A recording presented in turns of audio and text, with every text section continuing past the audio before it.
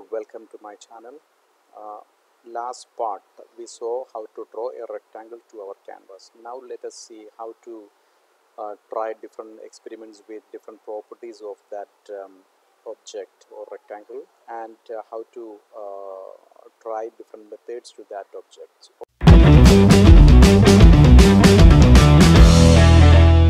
Okay, so this is where we draw a rectangle object. So let us try with different properties and methods now.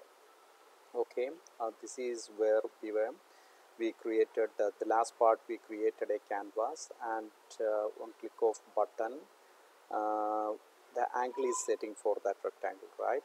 And the rectangle, we initiate our canvas and we created a rectangle object, and once we done that, we add that rectangle to our canvas, right? And after that, on click of that button, that rectangle angle set, and render all to re-render the stuff, right? So here we are. So let us try to make few changes to the rectangle properties first.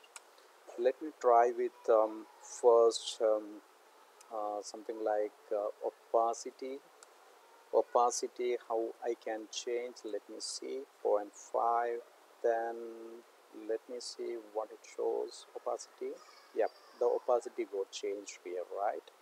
And next let me try with another property called selectable.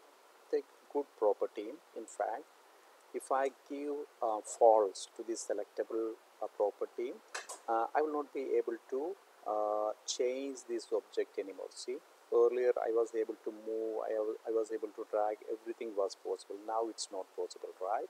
So that is another good property we have. Opacity, selectable, those are the main stuff. And okay, coming down, let me make a little bit change over here. Let me try with different methods basically. What and all I can do, like let me remove this stuff, ankle stuff, and let me try to console dot. Let me try with one alert first. Okay, this rectangle, let me try to get a method for this object. Rectangle dot get scaled height, so it is supposed to return back with the height of the object, height with our object. Then alert the width property, width method. Yes, let me try with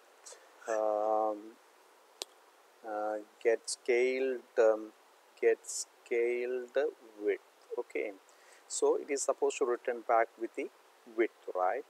And the same way, let me try to alert with instead of that alert, let me try to use console.log of what. Let me try to get the opacity, get object opacity.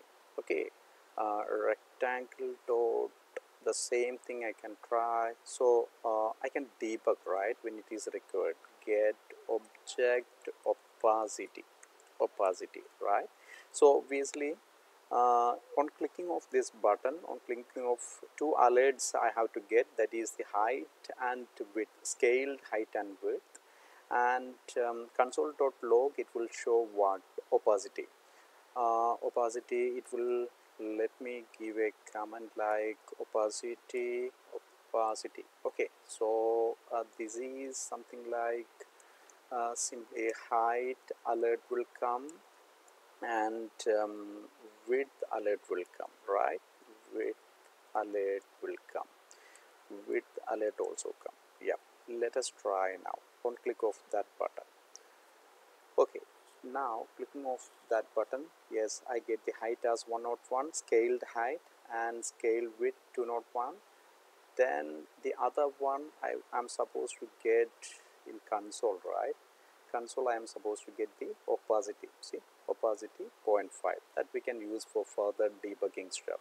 Now we learned a few stuff, how to change different, how to play with the different properties of our rectangle object, and how to use different methods also here, right?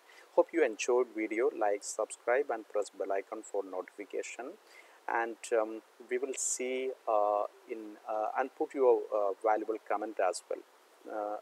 We will see in next video. Thank you.